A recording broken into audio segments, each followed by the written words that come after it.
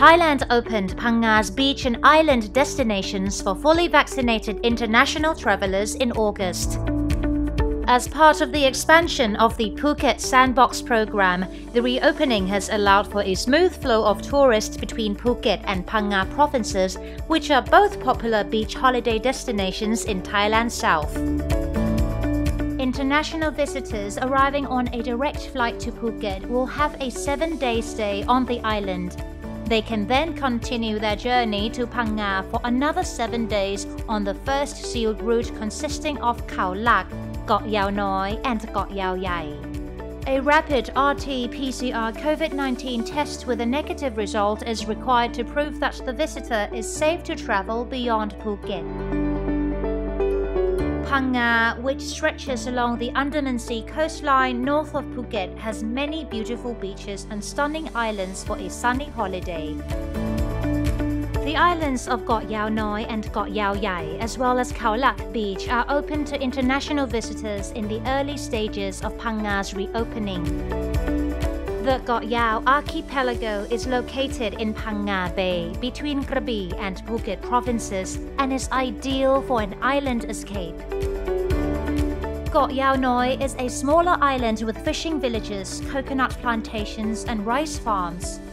The island has a quiet and relaxing atmosphere, providing visitors with a sense of peace and calm. The island of Ko Yao Yai welcomes visitors with unspoiled golden beaches, peaceful fishing villages and rice fields. Visitors come to the island of Ko Yao Yai to get a taste of the timeless beauty of Thailand's south. Khao Lak's long and peaceful beach strips are perfect for a beach walk. Many spa resorts can be found along the clear water and tranquil beaches, allowing visitors to rest, recharge, and discover the calming spirit of the Andaman Sea. If you need to unwind after a lockdown, book a treatment at one of these spa resorts and treat yourself to balance your physical and emotional well-being. Wanting to sweat it out? Many resorts along Khao Lak have cutting-edge fitness facilities.